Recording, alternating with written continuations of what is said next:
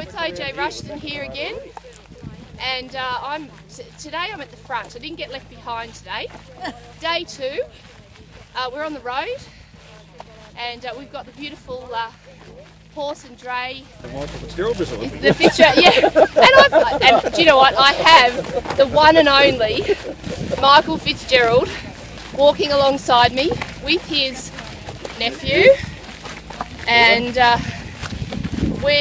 Michael is a direct descendant of a kangaroo. So would you like to tell us a bit about that, Michael? Yes, my father was one of the 88 that left Wagga 100 years ago and walked to Sydney. Yeah, very proud of Dad. It's become very significant the last, I suppose, last 18 months really, but in particular the last 2 days. It's been quite a wonderful time. Yeah, so what's the one highlight for you? Oops, I'm just stepping over horse poo here, don't mind me. The highlight of the last couple of days? Yes. Oh, I think yesterday morning ceremonies and the speeches and the singing. It was very impressive, very touching. I got a bit emotional more than once, I can tell you. Did ya? Had to take a few deep breaths. Yeah.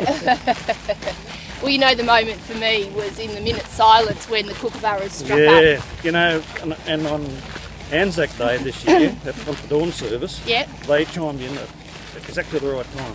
Again. Probably the same kookaburras. I reckon they go and look at the run sheet beforehand. Yeah. Do you know, quite a few people said to me, OJ, I love how you got that recording of the kookaburras just at the right moment. That's right. They thought it was a recording. So good old, just made you proud to be an Australian when those cookies struck up. That's right. It's very Australian, exactly. It's such an Australian moment. They were right on cue.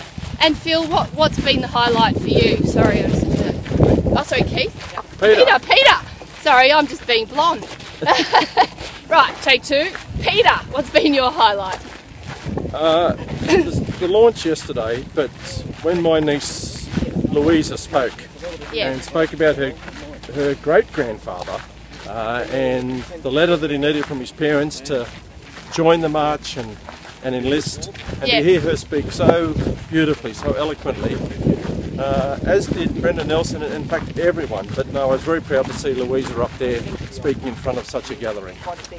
Yeah, it was pretty special, wasn't it? It really was. She's a pretty extraordinary young woman, and I think it helped to mark a pretty amazing day. Yeah, no, definitely. Well, we better get to do some walking. I decided to get the selfie stick out going down a hill.